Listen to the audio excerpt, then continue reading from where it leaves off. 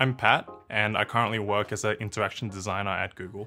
I'm Stephanie Grace. I'm the program manager for sustainability and ESG at IBM. My name is Oscar Waltines. I am a software engineer at Google, specifically in the AI for social good team. My name is Anastasia, and I'm a product manager at IBM, part of Invisi, a company that IBM acquired not too long ago.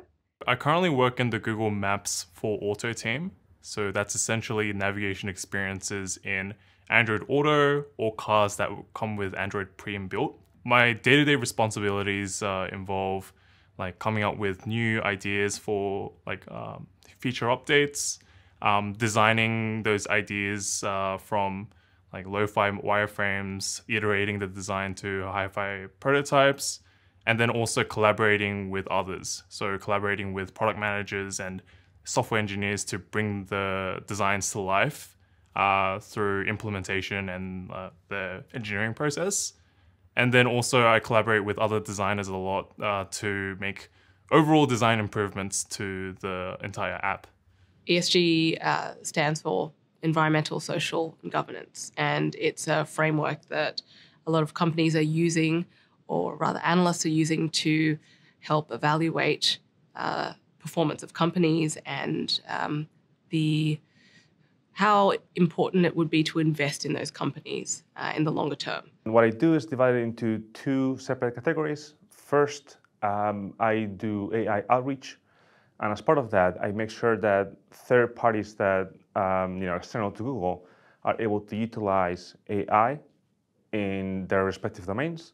And then the other part that I work in is in my own team's projects, which is a collection of miscellaneous different things. Invisi is a sort of enterprise software, so think software for large companies that want to track all of their factors that may be relating to sustainability. So anything from emissions to how much paper you're using, all of that Invisi can track, capture, use sort of industry standard and accounting standard levels of processing to get you the insights that you need, and to then transform that into what we call operationalizing sustainability, which means putting all of the information that you get into actionable insights and actionable plans, making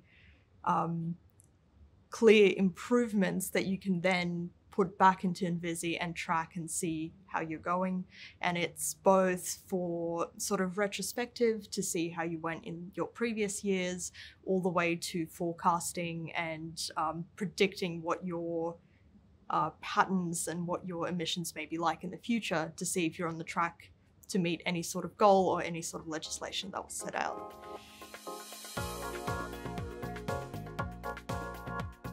If you're going to operationalize something, you need to be considering how your products and your offerings integrate. So it's not just a silo of capability here and here. They need to be able to talk to each other. Bringing creative thinking to that kind of problem is essential. You're going to have multiple different stakeholders. They're going to have different points of view, and they're going to be talking on different levels. And so as a designer and as a creative, your role is to help facilitate those conversations. Creativity to me is about solving problems in non-obvious ways.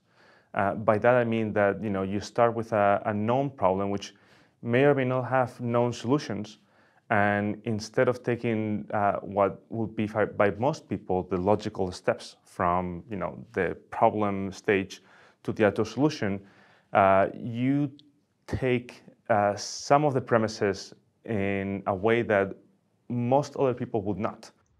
I feel creativity is involved in a lot more of the day-to-day that I do. Creativity is really not a tokenistic or performative thing at all. It's highly ingrained in the way we work. It's encouraged. A lot of people fall into the trap of thinking that, creativity is something that you do. Everyone goes like, hey, that's really cool, but let's go for a more sensible way of going about it. But that's really not something that companies can afford anymore. It's something that is absolutely necessary to stay ahead of the curve and to solve these new modern problems. As a designer, creativity is important. Firstly, to come up with those new ideas on how to tackle like a user problem. Secondly, also like creativity in terms of like the visuals and also the design of the app is important as well. To make things stand out, like easier to read, easier to use. Creativity and innovation are obviously at the core of Google as a company, more so in Google Research. In many cases, we are trying to solve problems in which we don't even know if there's a solution.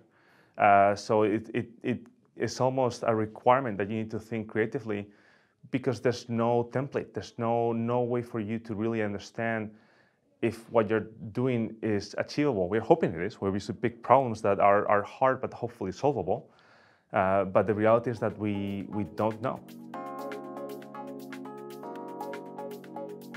So I think something that is creative is first, we see a creative solution as being something that is able to articulate the essence of a problem in a way that you might not have initially considered.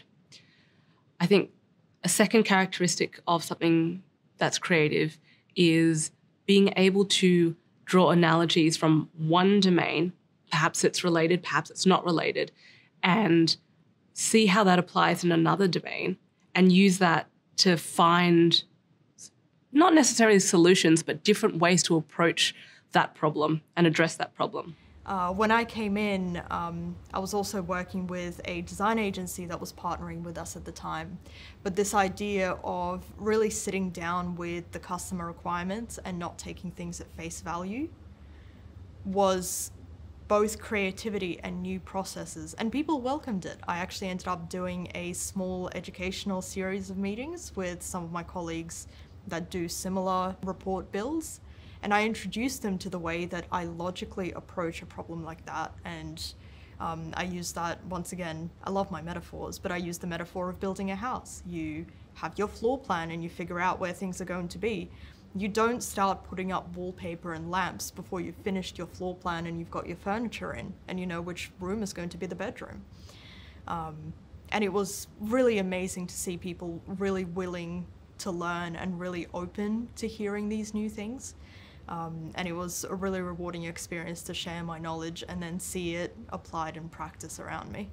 It's really important to foster collaboration and creativity within that collaboration as well. So I'll do things like host collaboration workshops with my stakeholders to get ideas from them. So through those workshops and through like collaborating with other designers, I'm able to leverage their ideas and their creativity and then apply that within my own projects. One of the examples that I've used in the past is getting people together in a room, making it feel like it's not a formal meeting, but more of a workshop, casual conversation, but with artifacts. And I think in many cases, people work better when they've got something concrete in front of them that they can look and digest that content and reflect on it. An example of a project in which we applied creativity recently, we were working on re-identifying marine invertebrates, specifically sea stars. Traditionally, when you're trying to re-identify animals from images, from camera data, you try to apply some computer vision techniques to it and try to look for like some kind of marking. Depending on the animal, they may have some spotting in the skin, or they may have some specific features that you can try to target to be able to make the distinction between two different individuals. What we did that I thought was an innovation and a creative way to solve the problem is to apply what we had learned in the space of face recognition, which has been a problem that we have been working on, not by we, I mean the technology industry, not just Google, have been working on for decades, if not longer, being able to identify individuals based on images. And then apply those same learnings, those same concepts into the animal re-identification domain. And in doing so, we were able to achieve state-of-the-art results. just by thinking a little bit outside the box and trying to go in a different path. Creativity is a muscle, and I'm sure it's been said over and over again, but it does require practice. You're going to meet all different kinds of people throughout your journey, and learning to work with all of them is a creative challenge in its own. Creativity is a consistent practice, and it's a conscious choice of not giving up at the first sight of a challenge and really pushing through and seeing how you could get around something and how can you achieve the result you were wanting, even with some sort of restrictions or adversity in place.